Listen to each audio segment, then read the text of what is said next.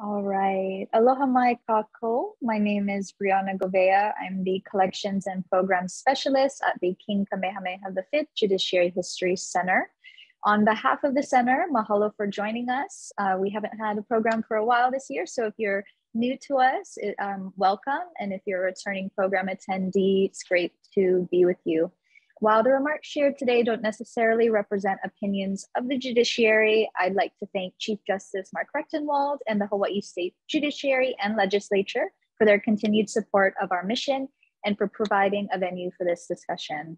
It is my great pleasure to introduce our guest speaker tonight, Cindi Punihaole from West Hawaiʻi Island.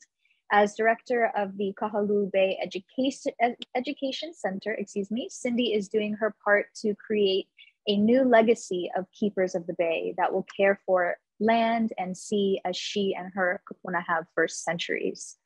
And before I turn it over to her to share more about herself and Kahaluʻu Bay, I have a little bit of housekeeping to do. I do want to let you all know that we will have time at the end for question and answers. So please use the Q&A box at the bottom of your webinar screen. You should see a little icon saying Q&A, and we'll take those questions at the end. This program is also being recorded, and it will be up on the Judiciary History Center's YouTube channel by the end of the week.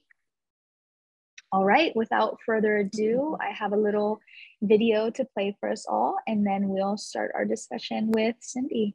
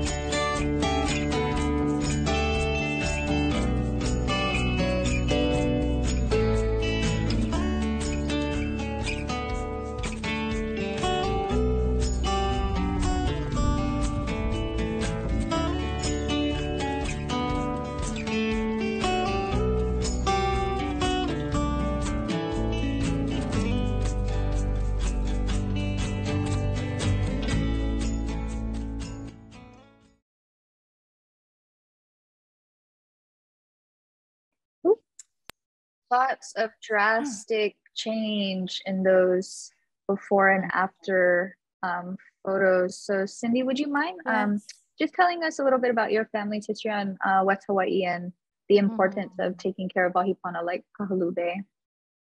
Yes, and thank mahalo, Brianna, and welcome everyone. I appreciate your time with us this evening. My family is from North Kona on Hawaiʻi Island, and a family from Kahalu'u, Makalawena, Kukio,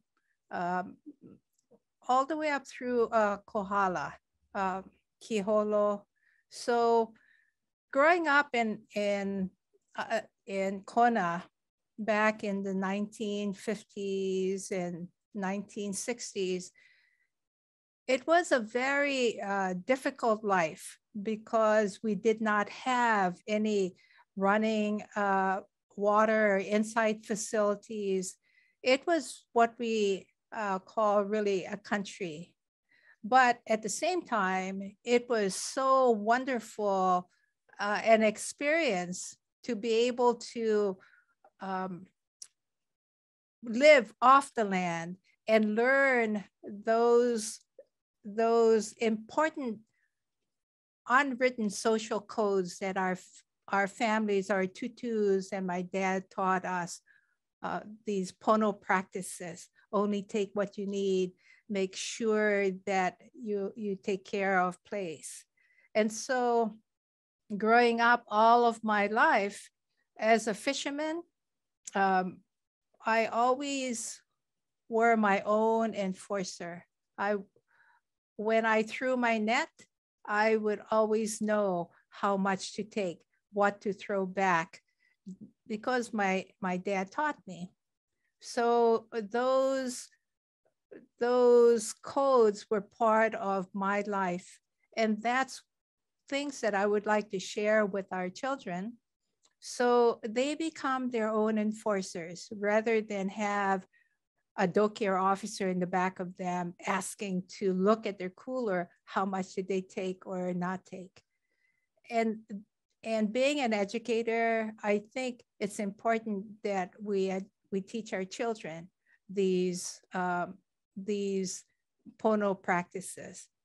But looking back during my life, the areas that I just spoke about were bountiful and the corals were pristine.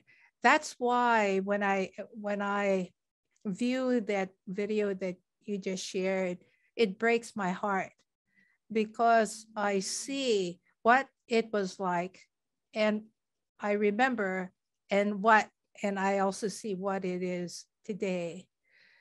And we have an opportunity and a means to help remove the stressors that are affecting our bay, like pollution, like carrying capacity, looking at how we can continue the healing of our aina for future generations.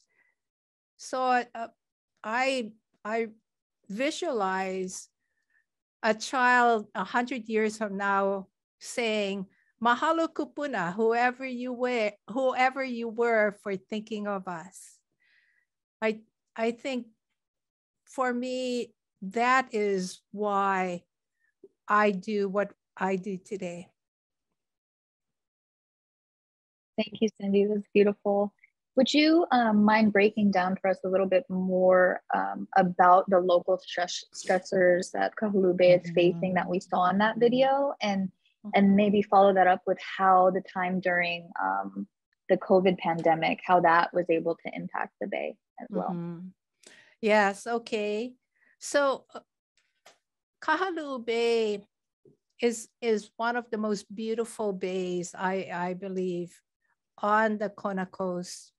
But the stressors that are inundating the bay right now are cesspools that are along Ali'i Drive, right along the bay, pollution runoff from the streets. We have sunscreen pollution, and of course we're looking at climate change that comes in. It's a stressor for our corals. In 2015, we found bleaching, major bleaching occurring at Kahalu'u, and then again in 2019. So right now, we at Kahalu'u Bay, 95% of our cauliflower corals are dead. And for the last 4 years, we have been working with the county to look at cauliflower spawning closure days. So during those time periods, the county and Kahaluʻu Bay Education Center will close the bay. And this year, the spawning cycle will be May 16 to May 21st. And we will close the park during that time. So we do need to look at providing our cauliflower gametes, which are when you're looking at coral spawning, you want to give them time to find a place where the planula can find a place to settle. So providing that space for them, that days of rest, will give them that opportunity to not only settle, but also prepare to grow. And today, because we did that last year in May, and the year before, we find a lot of juvenile corals coming up in the bay. And you talk about the COVID pause that we experienced back in 2020. That was such an eye-opener for us, because March 2020, the park was closed. And within a couple of months, we saw a rejuvenation of the bay. Not only looking at new species coming back into the bay, but we also saw algae, limu, abundance growing on the papa, on the tidal flats, turtles coming in to graze. We saw the migratory birds coming back. And that is, I believe, Mother Nature sharing with us. And because she cannot speak to us, she's showing us that if you give me some time, I will show you how I can heal. And so within the COVID pause of 2020, we continued to see that healing. And moving into this year, but also we see an opening of tourism in Hawaii that is also causing a disruption of that healing. So I think what we need to do is find that balance to welcome a visitor, but also to be mindful to take care of place. Yeah. Can you share a little bit more about how working with the county and local businesses was to get the bay closure kind of approved and okayed in the community? Yes, so it's a collaboration of state, county, businesses, the Chamber of Commerce, and residents.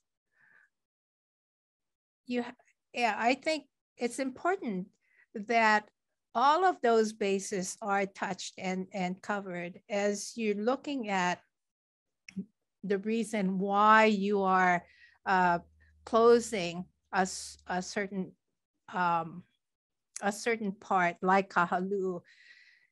Education, I think, is the key, and knowledge is the key. So talking with the county first and the state DAR, Department of Aquatics Resources, explaining why it was important.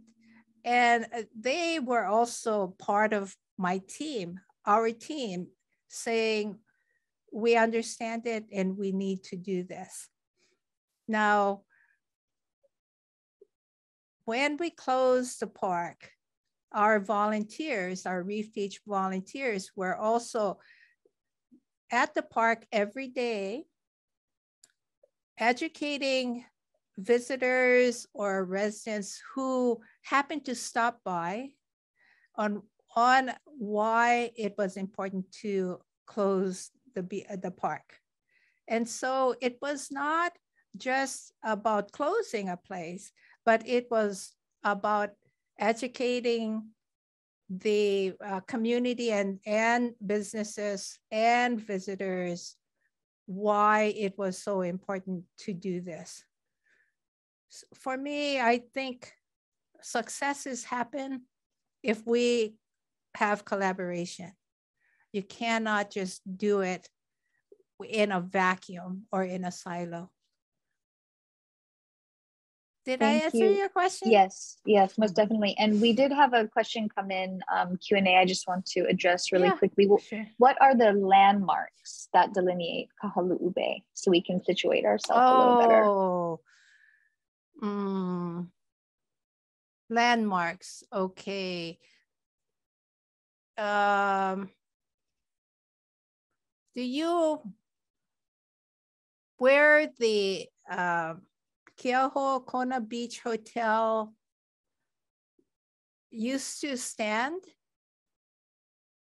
along Ali'i Drive was the south side of, can I show you a map? I can try to look. Maybe we can look for a map. I don't have it right at hand, but if you're driving along Ali'i Drive from Kailua Kona town, you will pass a landmark called Magic Sands, and the very next bay is Kahalu'u Bay. So the north side of the bay landmark would be St. Peter's Church, and the south side would be the Keauhou Beach Hotel, which Kamehameha Schools had removed, but it is now going to be a cultural area for. Okay. Can you see the map I just pulled up? Yep. Okay. So where it says Kahalu'u Keauhou. Oops. Let's see. There we go. Yeah, there you go. Right there. So here's Ali'i Drive. And you see, Brianna, the Keauhou Beach Hotel is still there on your map. This white structure to the south. Yeah. And then on the north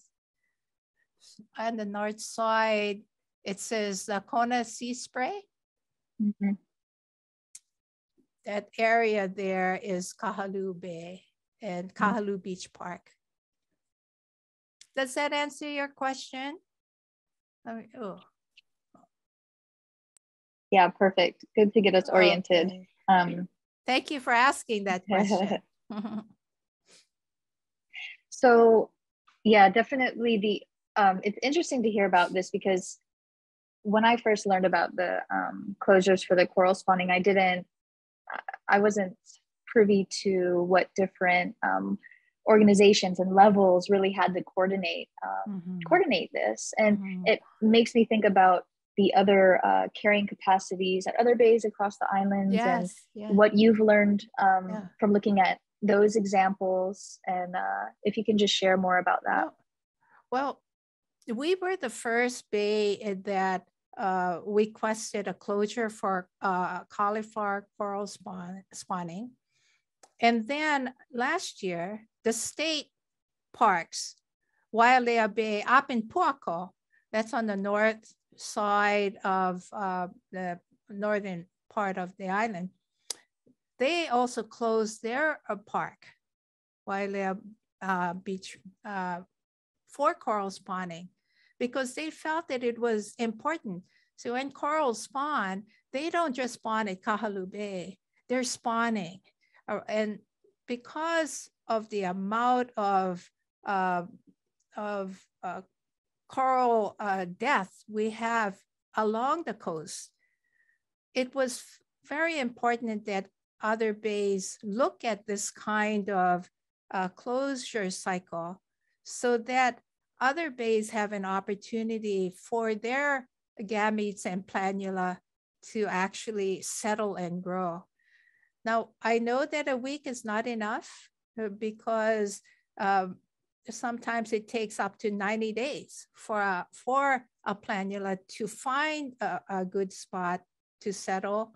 But I feel that we're lucky that we have partnerships like the county who would provide some time for the majority of these planula to be able to settle.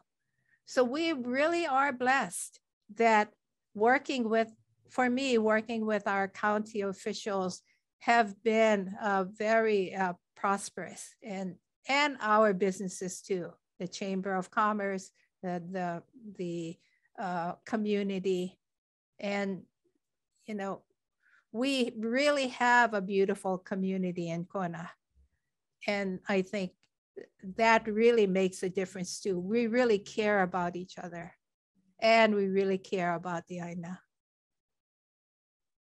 Another relevant question, so I want to address it now. What was the reaction of visitors to the park closure, and how supportive was HTA and the visitor industry to the closure? Oh, you know, it's interesting because we had so many visitors coming to the bay. And first of all, we did a press release letting to the TV stations and media and HTA, Hawaiʻi Island Visitors Bureau, letting them know that we're closing. But visitors, I think it's almost like a paradigm shift. In the beginning, when we closed, we started with a half a day. The county said, okay, you can close a half a day. And people are saying, oh, but I want to go into the bay. But I think over the years, because we talk about these events, our education programs and our reef teachers are at Kahaluʻu Bay every day. So we're constantly talking about reef etiquette and citizen science programs that we do, and sunscreen, looking at sunscreen, zinc oxide versus chemicals, and we promote zinc oxide to take care of the reef. So it's education. The more education we put out about the closures and why we're doing it, the key is to let people know why you're doing it. So last year we were closed for a whole week. Our volunteers were at the park entrance every day, educating, and visitors would come in and say, I understand. I mean, they were so receptive and appreciative too that we were closing it because of this reason. And of course, you know, around the world, we see bleaching events and we see what's happening to the Great Barrier Reef, all of these things. So when they saw what we were doing, they were very, very respectful. And it wasn't as though they couldn't go to another bay. They could go to another bay. We were the bay that was closed for that day, for that week. But the amount of positive feedback was overwhelming. And again, we were blessed for that. Yeah. How you mentioned sunscreen and its impact on coral reefs as well. So I'm curious, how has the bill that passed, I think it was a year or two ago now, has that, have you seen significant changes from that, and the education opportunity to teach people about that? Well, the bill you're talking about is Act 104, which Governor Ige signed back in 2018, but went into law January of last year, 2021. But prior to that, I noticed that on the shelves, the sunscreen companies were already changing their formulas. So you wouldn't see any oxybenzone, oxynoxate in the ingredients. It became avobenzone, octocrylene, homosalate, etc. But we also know, based on scientific papers, that these are also concerned chemicals. But for oxybenzone, oxynoxate, because it's banned in Hawaii, very few stores, if any, I think only a couple had carried that last year. But it's a Hawaii law. It's not a law on the mainland. So what we see are people bringing their products to the islands with those chemicals in them. And we have a program at Kahaluʻu Bay, which is a swap. So visitors can swap their chemical sunscreens for zinc oxide and titanium dioxide, because we feel that, and the FDA has approved those two ingredients as safe, generally safe and effective drugs for sunscreen. So for us, we're looking at what is, we look at the FDA categories of category 1, which is generally recognized as safe and effective, which is zinc oxide and titanium dioxide. Category 2 is non-GRACE or unsubstantiated, which are the other chemical ingredients.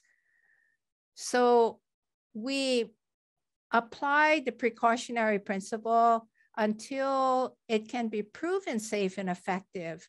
Let us hold off and use what the FDA has proved to be safe and effective. I think it's important because we have hundreds and hundreds of scientific papers that share the concern of chemical sunscreens.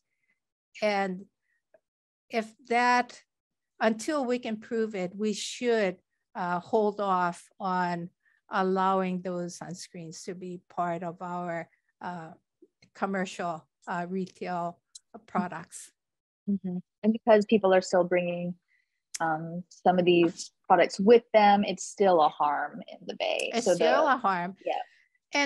And because they're not regulated, because they're not regulated on the mainland, oxybenzone, oxynoxate. So what I've done at Kahalu'u is put in 2 mineral sunscreen dispensers. So if people come to the Bay and they bring their chemical sunscreens, we ask them to use our dispensers. And now Wailea Bay has a sunscreen dispenser. It's a state park, but they decided that this was the better way to go. And so they installed their dispenser last year, and Maui just installed their sunscreen dispensers last month. So for Ahihi, and I think I'm glad that that is happening, because I think we should really try to take care of our bays, our coral reefs, because they don't have a voice. We are their voice. And looking at the ingredients that have been proven to be safe, I think is what we should be doing, and educating our visitors is very important. Thank you. And that's fantastic. You guys provide the mineral sunscreen option on at the bay. That's great. It's a, And mhm. it's um, it's it's very expensive. It's not free, but Target was my first sponsor, and they purchased all my product. And now my second sponsor is 365 Hawaii, which is a grassroots organization of community members. So we find that our community now is embracing the Bay, because the Bay not only gives us life, it gives our businesses life. Kahaluʻu Bay is like the heart of Kailua Kona, and restaurants, hotels, all these businesses are, their survival is, and the economic driver for our area is Kahaluʻu Bay, because it's so beautiful and people want to come and experience it. And following up with that, it makes me think back to your hope of having a more formalized rotating closure of the bays, so people can visit the bays at different times during the spawning season. And how are there plans? Are you advocating for something more formalized to go through the legislature for this, or what would that process look like to you? And we have a question that came in asking, what will it take to get the Hawaii Hotel Association to support reef protection throughout the state? Well, I think when you're, and I'm working on rotating closure days, because I truly believe that working with HTA, Hawaii Island Visitors Bureau, the county and the state is very important, especially in coral reef bays, where you need to give the bay time to rest and recover. So if we're looking at a rotating closure days, let's say Kahalu'u may close on a Monday, where Ho'okena may close on a Tuesday, Ho'onaunau on a Wednesday. But those times are being shared on websites like HTA and Hawaii Island Visitors. So the visitor can prepare themselves before they come to Hawaii Island and know what bays are closed and what they should be doing on those days. But there are other bays that are open, that are sandy, like Anaiho'omalu up north. There are bays that are sandy, or Magic Sands. But I think for our coral bays, we need to look at coral reef bays. We need to look at providing them time to heal, and looking at carrying capacity too. Looking at programs that can help support the bay. Kahalu'u Bay is a very shallow, beautiful, welcoming bay, but it's easy to step all over the bay. So we need to, I think, look at projects that can help provide a rewarding experience for the visitor, but at the same time, make sure that we are not trampling all over the bay. So I look at a voluntary snorkel trail where our visitors can have a rewarding experience, but they are not snorkeling and stepping all over the baby corals and other areas of the bay. Have you had any hotels reach out to you to get your education support and work to improve their shorelines, their beachfronts? We prior to COVID, we were working with the Sheraton, but now it's the Outrigger, right? So, and And we've worked with the Royal Kona Resort. So this is a time that as we start into welcoming more visitors, it is a time that we will go out again and talk with those hotels. And for me, I think what we need to do is create a partnership with our hotels, because it's not about stopping them from bringing customers to them, but educating them. So when they are out in not only at Kahalu'u, but any other location, any other bay, they can be responsible visitors. Because I believe if we educate and engage our visitors with aloha, they will, because you want them to be part of the solution. So education, creating that kind of space for them in a loving way, they can help you take care of a place rather than not educating them and you think that they're a problem. I have talked to hundreds and hundreds of visitors over the years. We've been at Kahalu'u since 2006. And once a visitor, 99.9% of the visitors, once they are educated, they will try their very best to be respectful.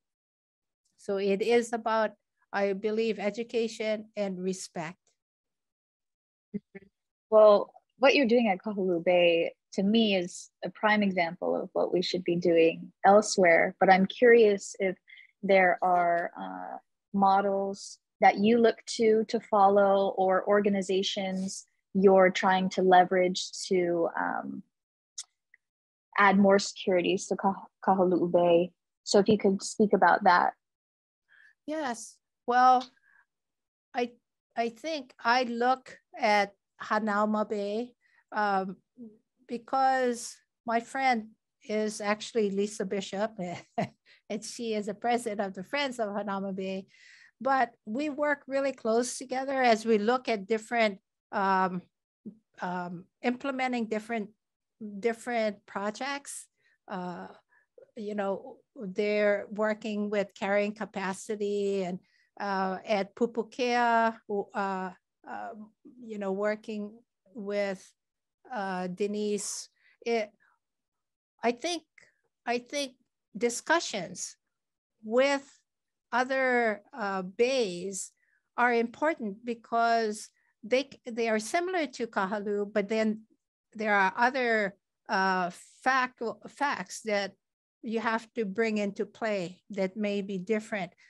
But I think foundations can be built, and that's why I look to these other bays and their champions to help support and actually look at developing programs that we can then create as models and share out to other bays.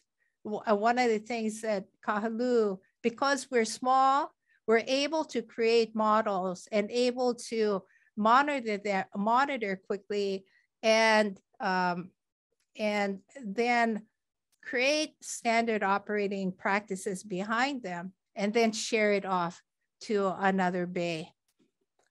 I think it's important for small bays to be able to do that for each other, so that all those little bays can prosper. And working really closely with the county, with Freesia, at with county R&D, I think it's important that that kind of information, resources get out to the community. Who's doing what? Why is it important? And how did you create the model? So it's important for for the model to have that standard operating procedure in place too. And I believe that we work together very well. Hanauma is one of the bays that I look at as I create programs at Kahalu'u. Can you talk about the support of organizations like Mission Blue in helping to bring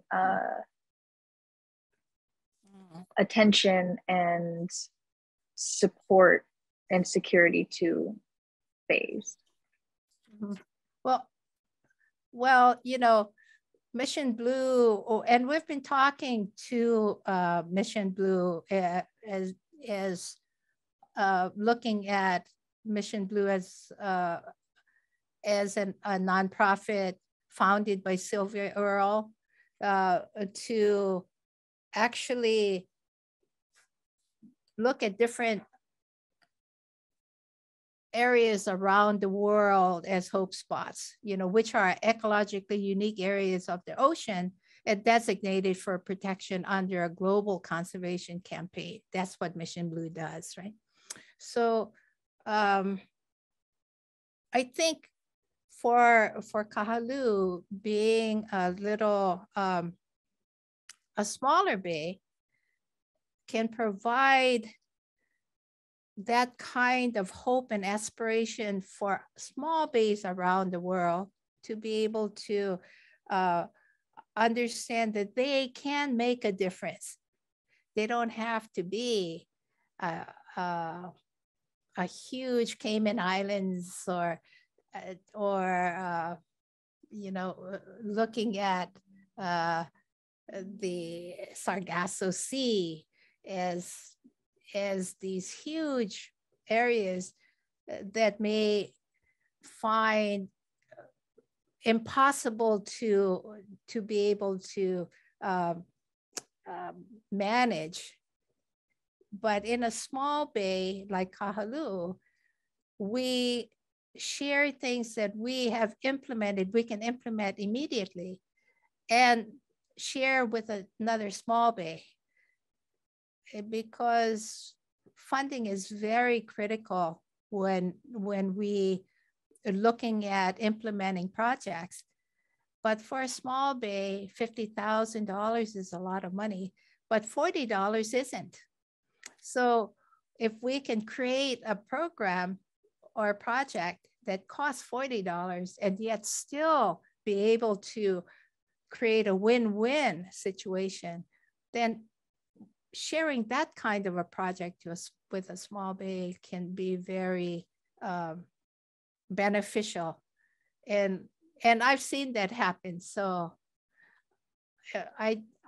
my hope is that Kahalu'u can become a model and create programs that can be shared to small bays around the world.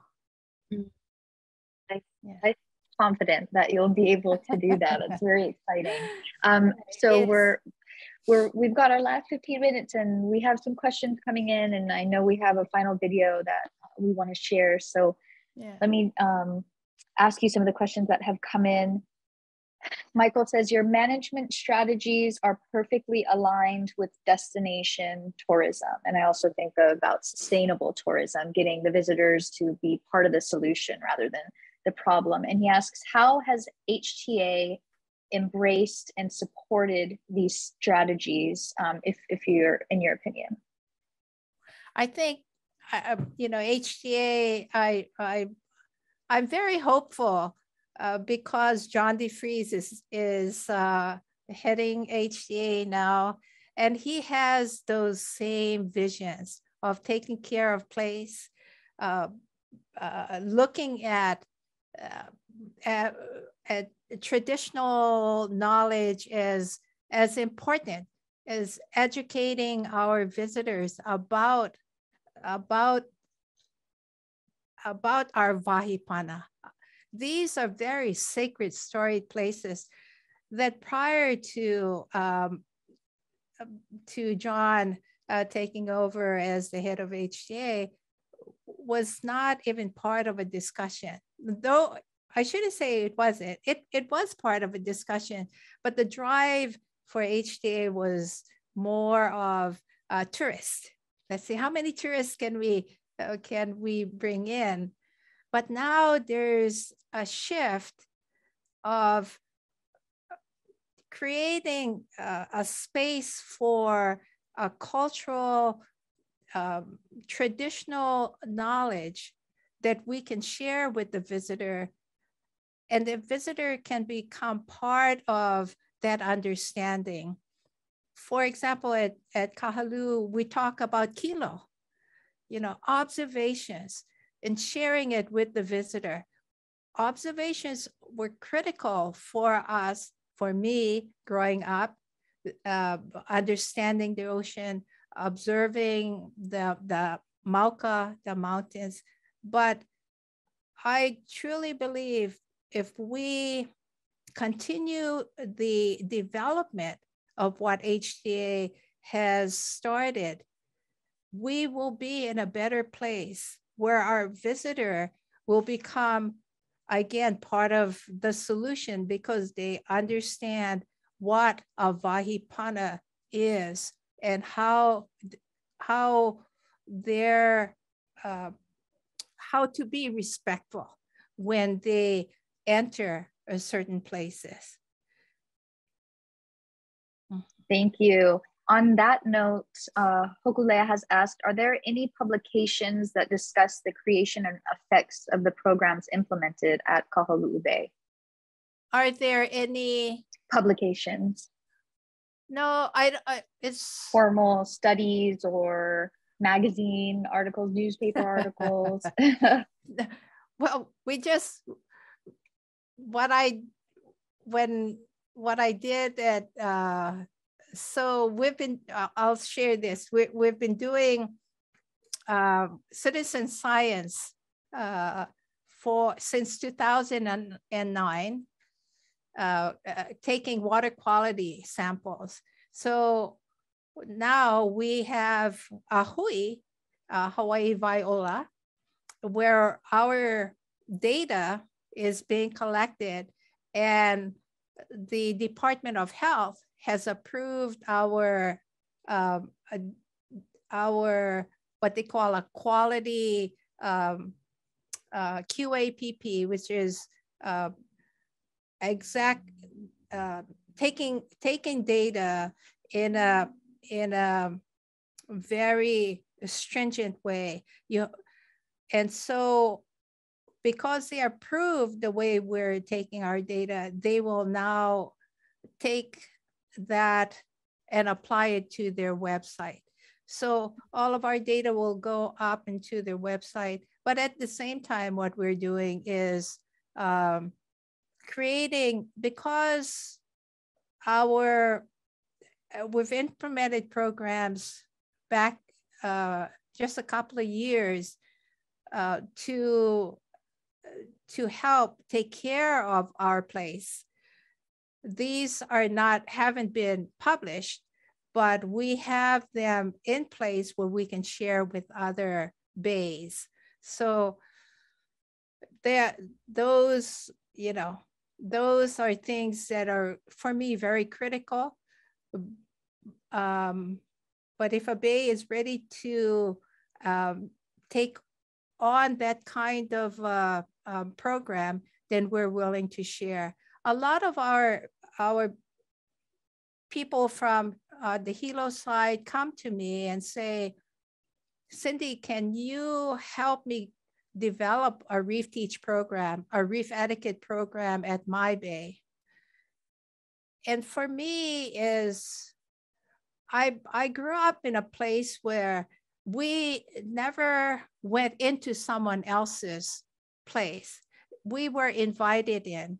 If a community came to me and said, can you please help me create a reef teach program at my bay, then I will do that. And Puako community came to me and asked me to do that. And we did that in 2014.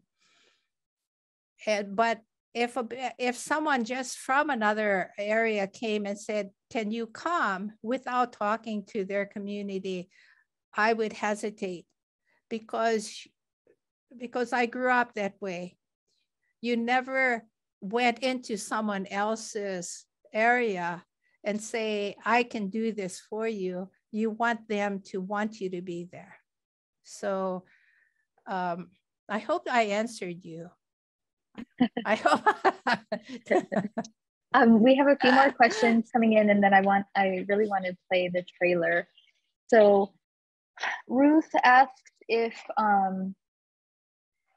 we see sometimes at hotels and in airports, instructional videos or promotional videos about different organizations in the area you can visit. And Ruth was curious if your video that we played at the beginning, the Kahaluʻu Bay Then and Now, if that is going to be shown at hotels or resorts as sort of an educational material for visitors. Yeah, that educational visit, that video needs to be prefaced so people understand what it means, where it is. But I have a video on Hawaiian Airlines on reef etiquette. The problem that I've experienced with airlines, and I really need help here, is I need to have a 1-minute video or even a 30-second video on a channel where people are going to view it, like a channel where you can watch your plane.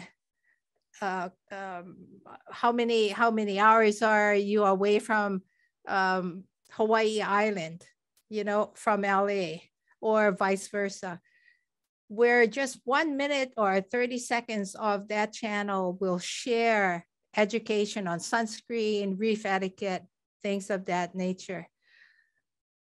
But the video that I have on Hawaiian Airlines is 7 minutes.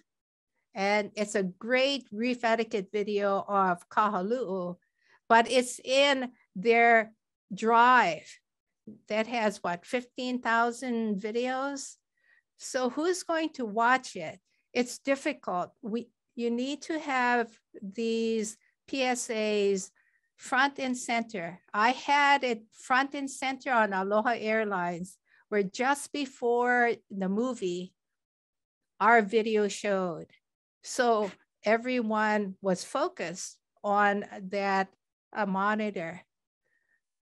But it's very difficult for me to get it on Alaskan Airline or United. I've had vice presidents say to me, it's a lot of money. 1 minute is a lot of money to play a video. And I was thinking, if you just played the video and people were watching it, and when they came to Hawaii, they were respectful, you would always have a beautiful coral reef 100 years from now, and you'd still have people on your flight coming here. It really doesn't make sense. For me, I believe that if we could have on all incoming flights a minute of time where people can actually view these videos, I think it'll make a big difference. But I need help to find the person that I need to talk to. And this is a beautiful segue to introduce the documentary that's in development right now, featuring you and Kahalu'u Bay. So before we wrap up, I would like to share that with our audience. Okay. All right. Kahalu'u is a sacred, storied, cultural area. It's really a coral reef. We know that corals are the rainforest of the ocean. Without it, we would not be here. I want to know why our corals are dying. People think the Hawaiian Islands are doing just fine.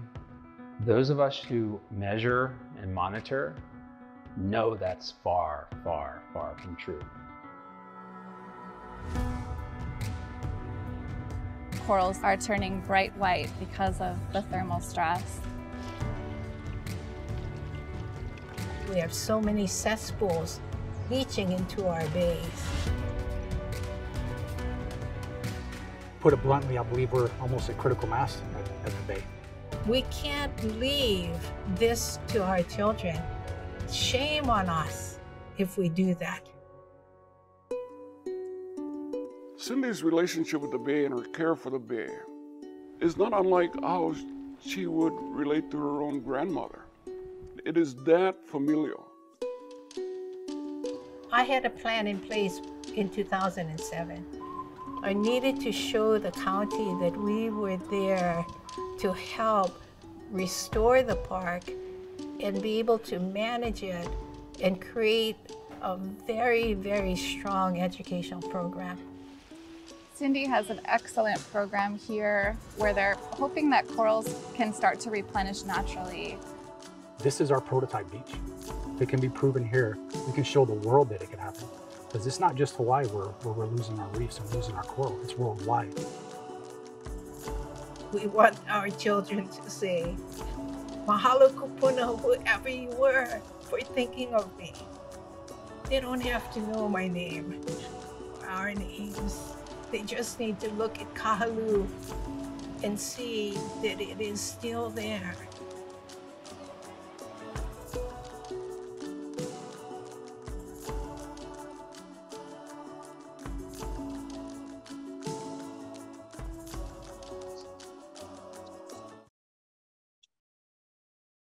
Wow. Okay. So that needs to be the feature film on all the airlines this summer. Thank you so much, Aunty Cindi, for your work, your life's work, for your family's work. I'm so honored to have been able to share space with you tonight and have this dialogue with our audience. And I know there were several more questions we didn't get to go to. I can email. Okay. Okay. Fantastic. Mahalo, yeah, everyone. So I'll make sure to connect Aunty Cindi with whoever. You'll get audience attendees who are here with us right now. You'll get a follow-up email via Zoom with my email in that. So feel free to respond with questions and I'll connect you with Cindy. And in the chat, I also shared direct links to the Kohala Center, more information about this trailer, the documentary trailer we just watched, as well as our post-event survey, which we would really appreciate for you to be able to fill out. And before we go, I did also just want to share that the Judiciary History Center is finally open to scheduled tours, Tuesdays, Wednesdays, and Thursdays. You do have to book online ahead of time. I shared the link in the chat as well, jhchawaii.net, and you'll go to visit guided tours to book your tours if you want to come see us. Cindi, do you have anything you would like to close with? I just want to share, and Brianna, thank you so much for allowing me to be here tonight and share our work at Kahalu'u, and for all of our participants and your wonderful questions. And if I didn't answer your questions, please share with me on email. I'll be glad to talk story with you. It was my pleasure to be here. And again, mahalo nui loa. Everyone. And we'll be in touch, Aunty Cindi. Thank you so much.